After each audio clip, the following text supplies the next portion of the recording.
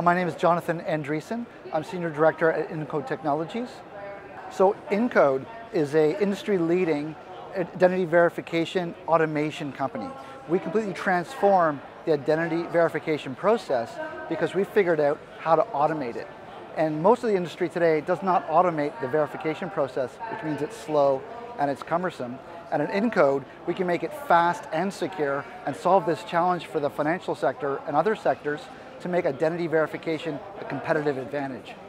So for the financial sector, whether it's FinTech, financial organizations, traditional banks, or insurance, Incode Technologies can fast track the whole onboarding process into seconds.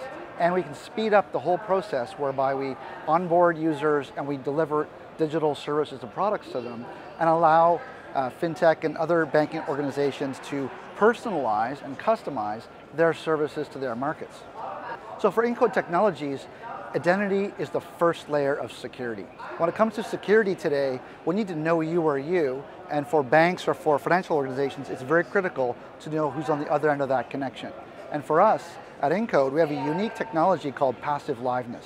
We need to check that you're a live person and do it very quickly without any manual processes that slow it down.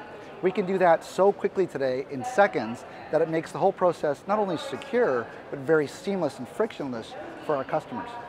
So at Incode, we allow our customers, financial, FinTech, across different verticals, to customize identity at scale.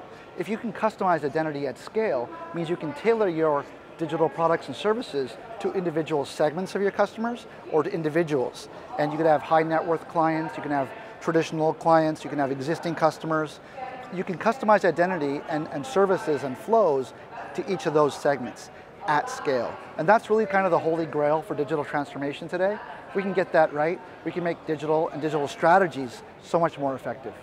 So for cybercrime, they're very effective at stealing your information, your personal information.